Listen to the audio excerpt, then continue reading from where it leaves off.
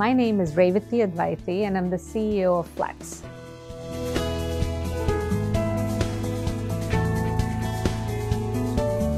So at Flex, sustainability is in our DNA and it's integral to achieving our mission to be the most trusted, diversified manufacturing solutions partner to improve the world.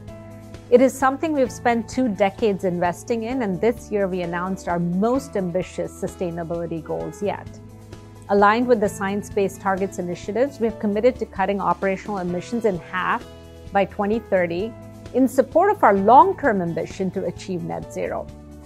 So this is a very ambitious goal for a global company of our size and requires us to continuously look for new and better ways to enhance our sustainability programs. So as part of this, we're focused on 3 areas. First, we must increase the energy efficiency of our factory infrastructure.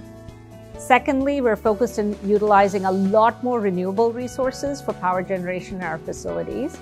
And our third action is to buy more renewable energy wherever we can. So beyond our operations, we're also focused on accelerating sustainability across a broader ecosystem of our customers and suppliers. We're partnering with a set of customers and suppliers to mitigate emissions throughout the value chain, and together we can contribute to a healthier and cleaner world.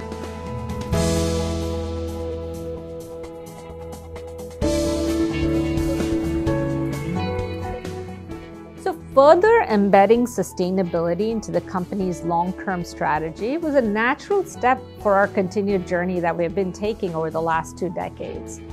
So given that Flex has 160,000 employees across 100 facilities in 30 countries, one of our challenges is really the geographic diversity of our footprint. And countries we operate in have various degrees of climate agenda. There's not a one-size-fits-all approach to every country or site, and this makes finding the right mix of these strategies critical to our success.